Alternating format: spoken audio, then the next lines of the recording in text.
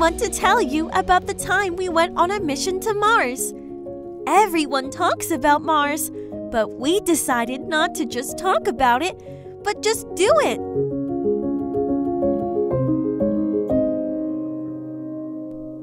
Before the landing, we carefully listened to the information about the challenges of such a flight. We set up a backup communication channel with ground space services just in case. We've never done all this with my friend before. However, Mom insisted on doing everything the right way. Our flight was approved and entered into the main registry of space flights. But it turned out that there was an unknown creature on the rocket, and it changed all our passwords. Later, after checking the cameras, we found it on board. You can see it on your screens too. What is this creature? Where did it come from? And where did it go? Remained a mystery for us. Maybe it somehow hitched a ride with us on Earth, knowing that we were flying to Mars, and quietly left the rocket as soon as we landed on its planet. But we didn't expect the multitude of problems that awaited us. It was the toughest challenge in our space career. We were lucky that Daniel's mom didn't allow us to go so far on our own and decided to fly with us. But we didn't expect the multitude of problems that awaited us.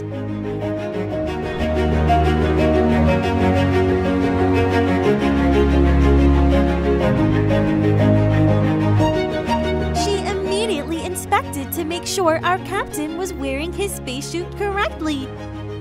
To be honest, he never really dressed correctly before, sometimes not at all.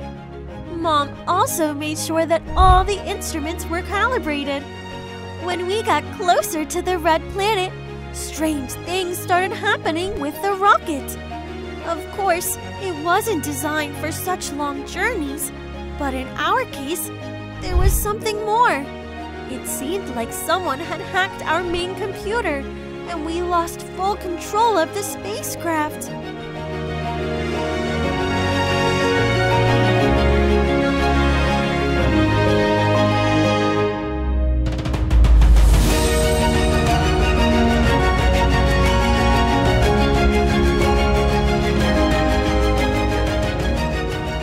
The rocket began requesting passwords for everything from us, and the old passwords no longer worked.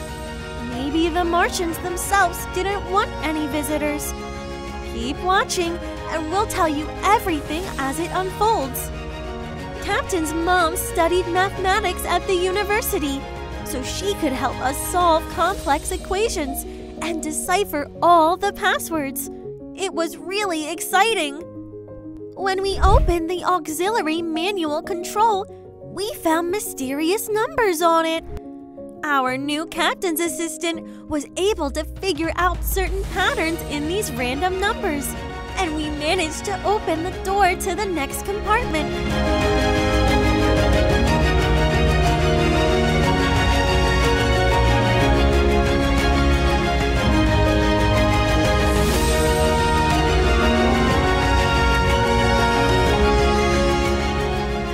But there too, all the instruments went out of control. The rocket acted as if it had a mind of its own.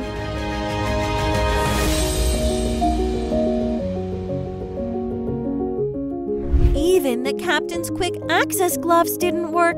Mom checked them on all scanners, but the onboard computer didn't obey her actions and commands. Even the captain's metal spare keys didn't solve the problem. We had to urgently reboot the entire system, but doing it during the flight was risky. What if we couldn't turn it back on? It would be easier on Earth, but in space, the risks are much greater. Our first task was to repair the oxygen supply so that we could breathe comfortably. How did it happen that one of the hoses was tampered with? Maybe it happened during takeoff? This has never happened before. Daniel took out his pocket flashlight and shone it where Mom needed to connect the hoses. Suddenly, we felt that the pleasant fresh air started flowing into the compartment again. The whole system started working. Hooray! I, little Martian Danyrrari, was so excited, and this joy really cheered me up. But how do we reboot the entire system? To do that, we need backup power, like solar panels, for example. The rocket made an emergency landing. When Daniel and his mom double-checked all the parameters and ensured that the rocket had created a livable environment around it, they opened the doors outside. Daniel was the first to jump out, and just in case, his mom put on her helmet. What if the instruments were showing the wrong data and there was no oxygen outside? Then, Mom wouldn't be able to quickly grab her little boy and rush back into the rocket. I would have to carry them both inside with my little hands, since I had stayed in the rocket all this time. It turns out we landed near a Soviet station that was sent here decades ago, and communication with it had long been lost.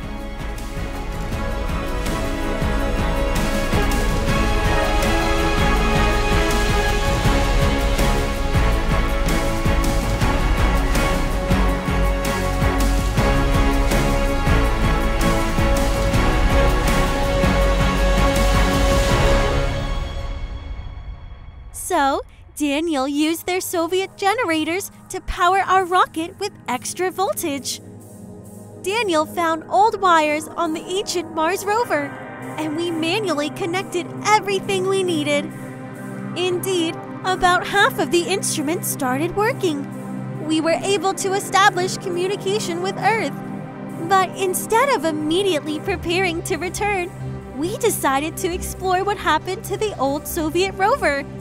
Daniel connected a cable to our onboard computer to crack the door code, and lo and behold, the door opened. On the floor, Daniel found secret discs on which unusual figures and lines were inscribed.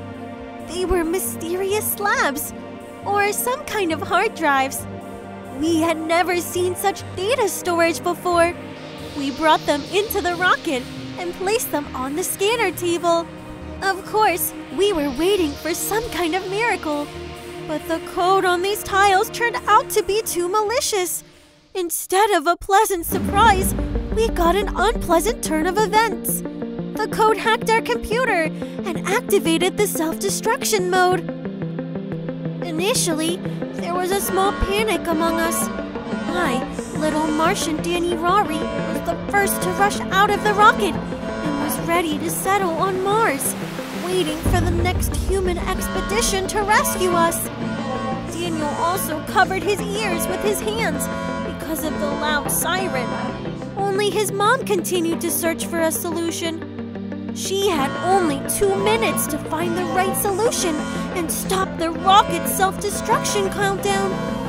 I, Danyrrari, heard nothing but the commotion inside the rocket as I stood outside on Mars. At one point, I became so scared that I hid inside the Russian rover.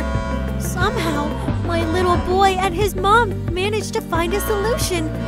Apparently, they rebooted the entire system once again. I saw a huge power piston descend and rise again.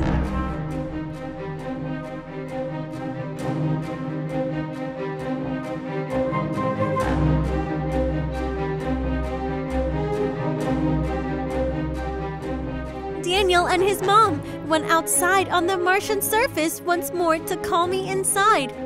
Made sure nothing was obstructing our rocket from taking off again, and we closed ourselves inside the rocket. What's the conclusion of this expedition? Our rocket can't fly so far. It wasn't designed for interplanetary travel. When we return to Earth, we will definitely go buy a new rocket designed for longer journeys. We completed our first reconnaissance flight to the Red Planet. In the next expedition, we'll bring a rover with us. It will be a very exciting adventure aimed at searching for valuable minerals, treasures, water, and possibly living organisms. Subscribe to our channel and you'll be the first to see how we conquer Mars.